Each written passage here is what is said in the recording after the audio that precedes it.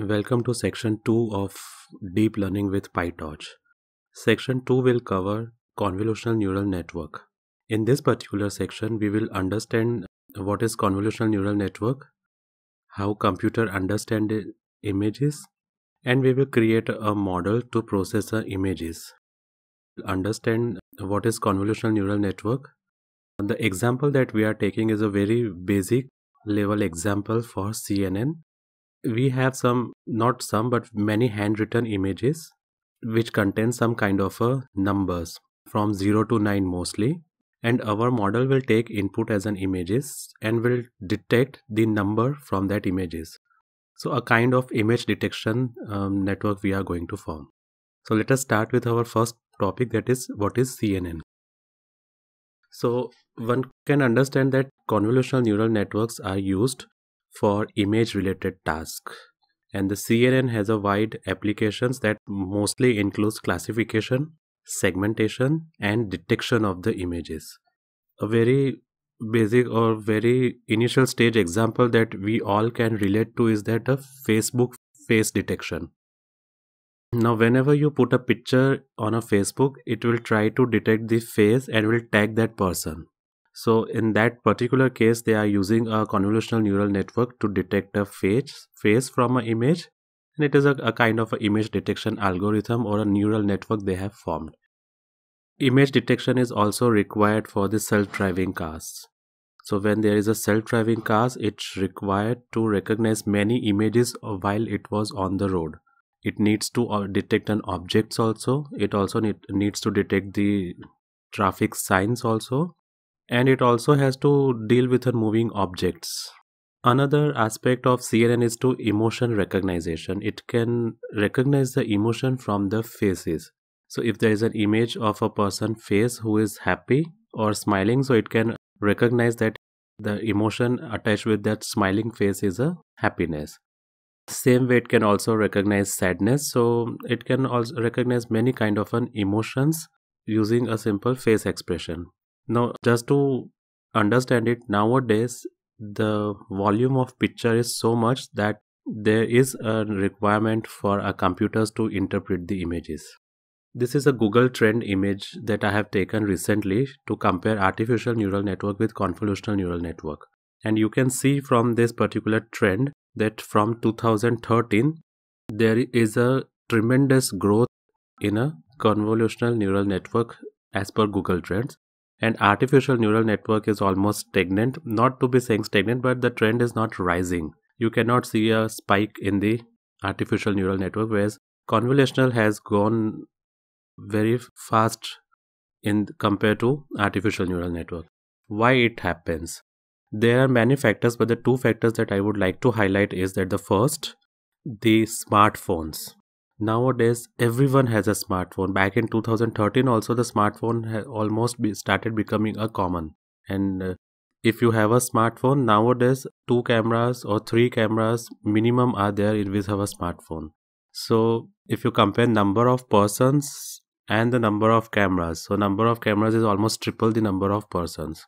So the image content has increased drastically in last decade. You can think of that, not a last decade, also in last 5 to 6 years. In 2013, the ImageNet has able to do this convolutional neural network, and from that point onwards, the CNN has been growing since then.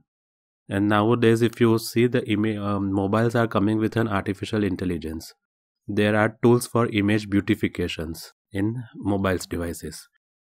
So this is the one thing to show that CNN is gaining a vast popularity nowadays, and a lot of traction is there. Most of the mobile apps and most of the major giant companies are moving toward the image processing kind of a thing. Now, before we go ahead into CNN, let us try to understand how our brain works. So whenever you see an image, your brain has a pre-trained memory about the images, and it can conclude or infer from some features that this is a image of XYZ. So if you see a cat or if you see a dog, your brain's neurons will start working and they will conclude to you that this is a dog. Now sometimes there are some images, some aspect where your brain is not able to get clear picture. See the current picture on a slide. If you look at this picture from this portion, That is, I am looking on the half sides or the second half of the image. So your brain will see that it has a nose, that is a pointy nose, has a lip, has a chin, and a kind of a eye. So it will detect that this image or this woman is looking towards the right side. But when you start looking on the left portion of this image, your brain will detect that this image is looking towards you. It is a front facing face. So how brain decides whether this is a front face or a side face? It simply look on some portion and it detects some kind of a features. And on the basis of features, your brain concludes or infer that what this image is. Let's go on to a second image. Now when you see this image first time, the first thing your brains come up with is that this image is a rotating image. The circles are rotating. But the fact is that they are both static. They are not rotating. It takes time for brain to come to a conclusion that this is a static image, and if you don't strain it, you will think, or your brain will make you think that it is rotating images. What my main point is that everything comes down to the features. For every image that your brain decides, it try to look for a features, and if your brain able to match that features, it will conclude that you are seeing a dog, or you are seeing a cat, or you are seeing a car, or you are seeing an aeroplane. It all depends upon the features that your brain has recorded. And the previous two images that we have shown is just to explain that not every time your brain is correct. It can become an illusion to you also sometime. And that same applies for computer also. So most of times computer will also try to detect the features, and on basis of features it concludes the images or come to a conclusion that this image is of an object A. But it's not sure that it will always be true.